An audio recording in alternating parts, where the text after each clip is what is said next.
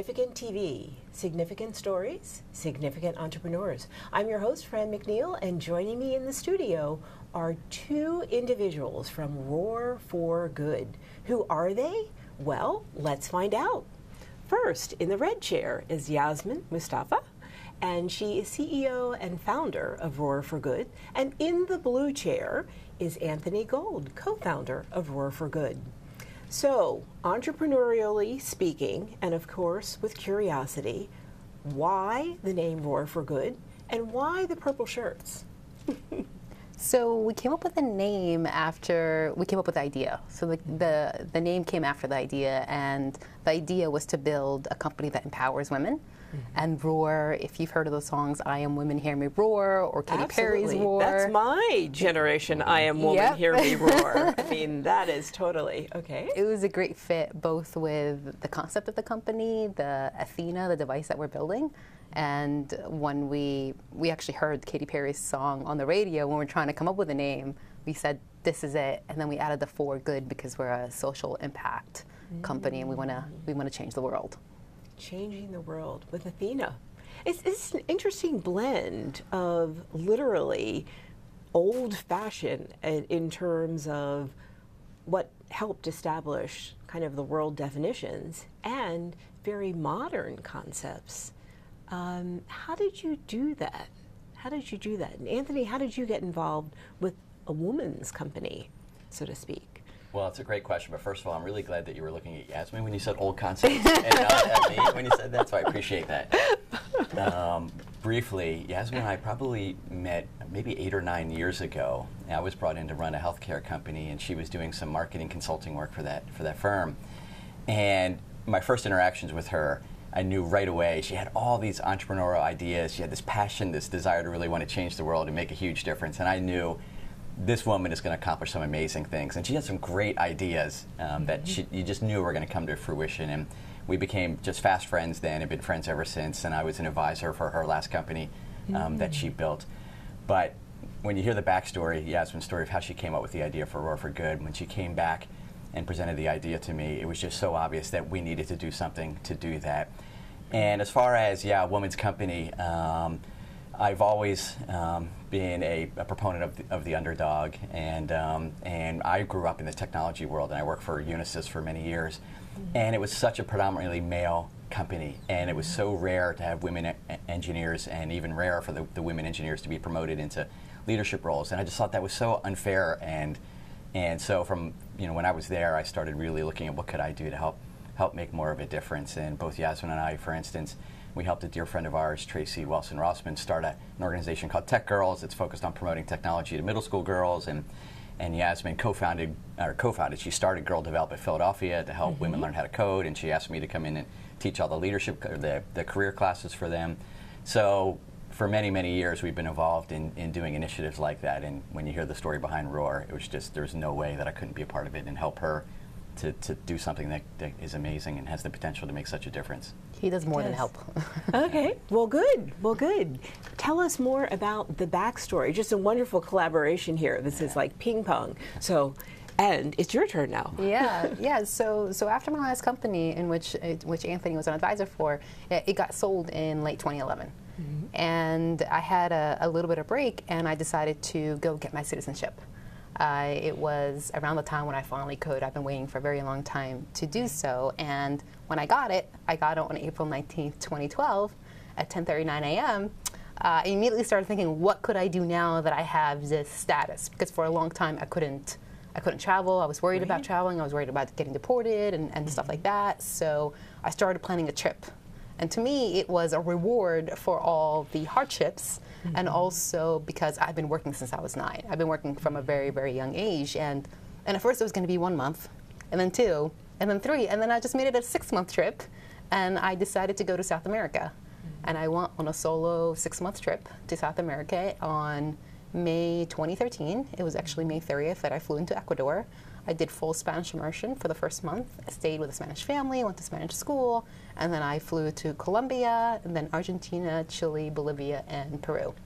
Wow. And it was amazing. I spent about a month in each country. It was life-changing.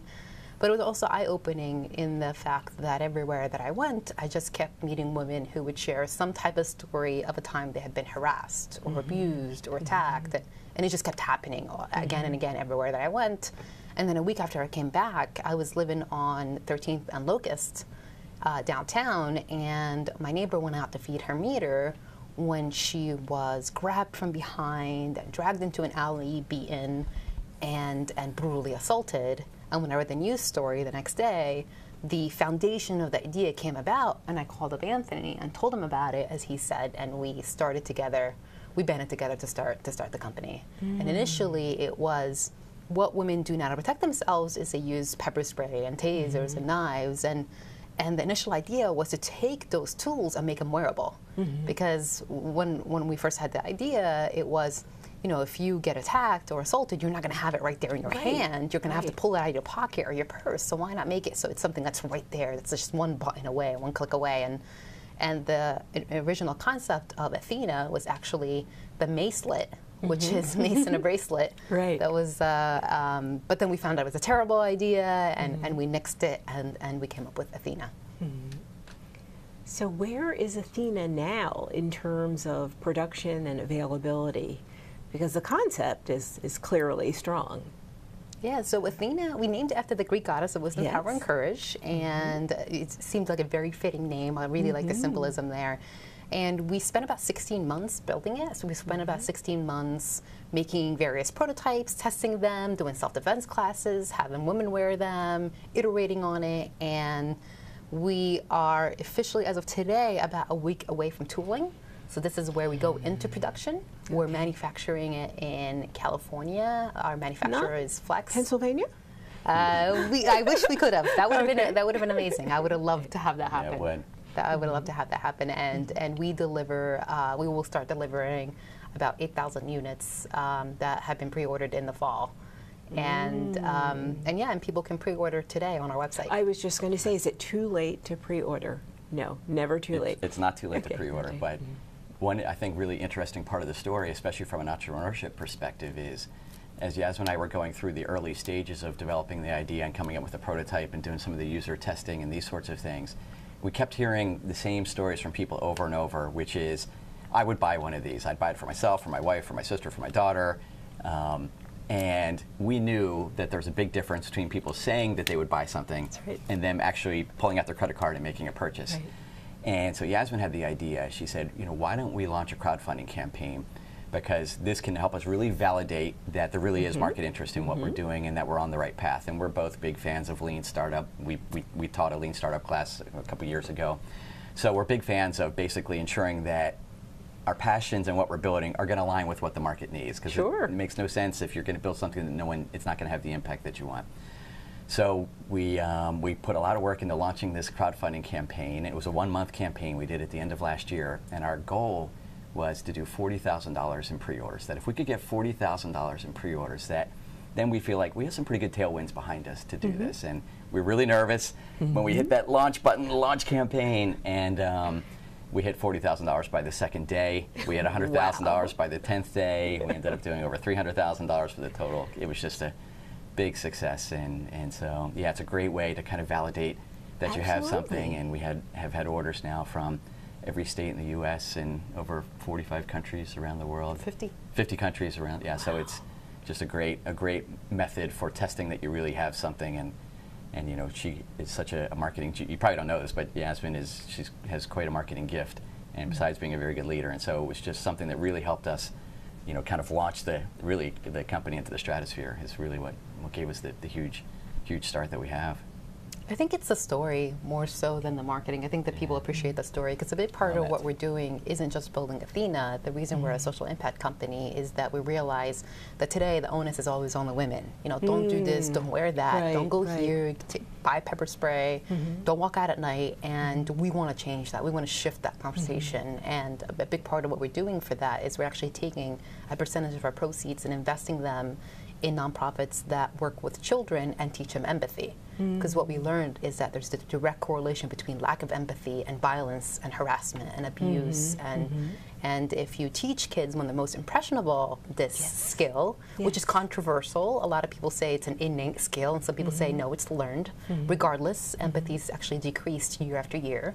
So that's a big part of what we're doing, and really, really excited about the possibilities of where that can go. In fact, we're actually a certified B Corporation. So I recognize that. Can you talk a little bit more about that? Because that may be a format that, a structure that some entrepreneurs aren't aware of. Sure. So the idea is that we're a for-profit company, but with a mission. And that mission is obviously to do good. And so B certification is basically a certification for organizations that have a social mission to have some kind of an impact. That impact is both in the world as well as the way they treat their employees, the way they treat the environment, and all these sorts of things. And it's something that when we first learned about B corporations and B certification status, I thought, wow, this is a great model. And companies like Ben & Jerry's and Tom's Shoes and other companies like that are doing really neat mission-driven things. And when we looked into it, we thought this is a natural thing for us to be a part of. And it turns out that actually the world's first certified B corporation is right here on the main line, right. A company called Untours Foundation, which is just this wonderful organization, and they're friends with Roar, and it really inspired us to do that and be a part of it. But getting back to Yasmine's point, I think that message of not just having a product that can help in the market, but wanting to make that impact, and really that idea of contributing, especially the amount of impact we want to have, of contributing for every single Athena that we sell, taking a substantial percentage of those proceeds and investing in those programs that can do that is huge. And yeah, I think people relate to that. Absolutely. What's next? I mean, I know you've just gotten started, and 16 months. What do you mean, Fran? What's next? We're like going to launch in 1 week, but what's next? I mean, clearly there's momentum building. Yeah, well, shipping is our biggest milestone right now that we see ahead. So we want to start shipping as soon as this fall, and shipping to everyone that pre-ordered, and also making it so that as soon as you order from the website, Athena arrives at your door a few days later. So that's our nearest milestone. After that, we want to go into Amazon. So have our product be available on Amazon so that you can buy it from anywhere in the world. I'm Amazon Prime, sorry. Yep, me too. Me too. I love Amazon Prime, except when I actually get that charge that one day. It's $100. Right. Just like, oh my goodness. And then we want to go into retail. By fall of next year, we want to be in stores so that you can walk into a Target or a Best Buy and see Athena on the shelf and pick it up for your daughter, your wife, your sister, and so on. Any potential collaborations with universities, student centers, those kinds of things? They should call us, whoever's watching. Okay. We can talk offline. I've got some folks who that'd be great. Already have some inroads there. Yeah, we'd love to collaborate with universities and have them buy the Athena devices. Today, they buy rape whistles and give them out to the freshman class, instead of doing that, buying Athena devices and integrating with our mobile app and having a higher tech version to give away to their students. Right. Well, there's a question that I want to ask, and it's really directed towards you, Yasmine. It is significant that you are a woman-owned business. And as a woman-owned business, and as a younger woman owning a business, you actually sort of are carrying the mantle and being a representative for other entrepreneurs, whether they're in high school, in college, and also for women in their 50s and above. How do you view that responsibility? Believe it or not, I don't think about it. I feel like I'm doing what I'm doing because I have to do what I'm doing, and I really enjoy what I'm doing. So I do get a lot of emails and requests to speak at high schools and colleges and different organizations, and I am honored when those come my way, and especially afterwards when I get an email or a message from someone saying, "Hey, this really inspired me. This really touched me." I do think that there aren't enough women leaders, and when you see one, I think it's really important to remember that representation matters, right? Like if you see more women as leaders, you start thinking of yourself as a leader and the possibility of being a leader yourself. So to have Hillary Clinton give the speech that she gave and accepting the nomination at the Democratic National Convention, I think that was a huge moment for girls and women everywhere, and it's exciting. It's exciting to see there being a conversation had about it and people understanding why it matters so much. Because when you have diversity, you can make a huge impact in not just society, but in business, and having coming up with better products, coming up with better decisions. Even there's been studies that show that diversity leads to more revenue. So that's true. Yeah. It's incredible. A definite connection. Well, I know that people want to connect with you. Would you share your website again and remind them that they can pre-order already? So our website is Roar for Good, ROARFORGOOD, and you can order directly right on our site at Roar for Good. And yeah, it's really exciting, the potential that we have to touch lives. And you know, on the one hand, we're excited by how much momentum we have, and at the same time, we're very humbled by the responsibility that we have, because you know, it's not a fun space that we're in, but it's a necessary space. And you know, nothing would make Yasmine and I happier than for there not to be a need for products like Athena and companies like Roar. But until then, our whole focus is what can we do to help make a difference and really empower women, empower everyone, and reduce assaults. Excellent. And Yasmine, we are out of time, but I am obliged to give you the last word. Yeah. Your final thoughts regarding Roar for Good, just to wrap up the show. Final thoughts. Oh man. Oh my God, so much pressure. I don't know. I feel hot all of a sudden. Final thoughts. We're hiring. Can I mention that? Oh, definitely. Yeah, so we're hiring. We're hiring for a mechanical engineer, a customer support person, and for a supply chain person as well. So if anybody out there, especially in the Philadelphia area, that's looking for any of those positions, please come. Let's talk. Okay. Would love to talk to you. Terrific.